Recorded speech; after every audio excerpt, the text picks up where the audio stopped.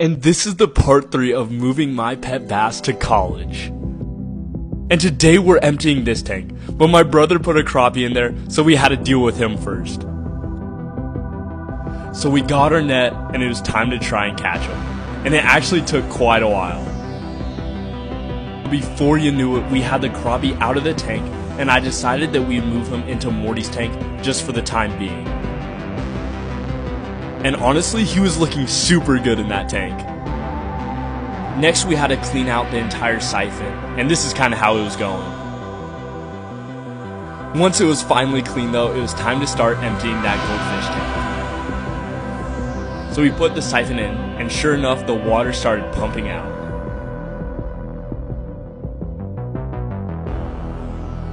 And after no time, our tank was completely empty. Make sure to come back for the part 4.